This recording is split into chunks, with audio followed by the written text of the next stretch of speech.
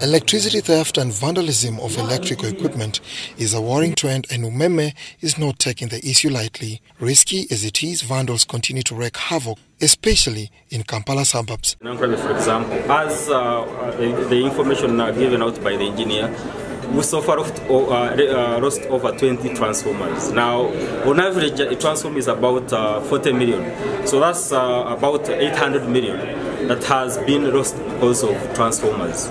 It is costly to replace the stolen power equipment, in addition to affecting electricity supply. With a multi-sectoral approach and increased public sensitization, the power distributor hopes to nip the vice in the bud.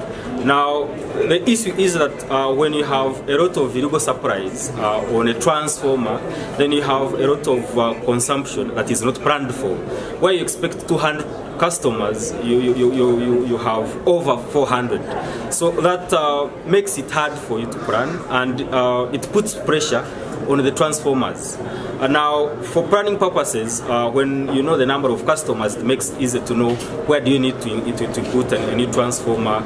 It is believed that the vandals are involved in dubious business activities. According to police investigators, oil collected from the transformers end up in fast food frying pans, whereas copper from the containers is used in welding machines. First of all, they have oil.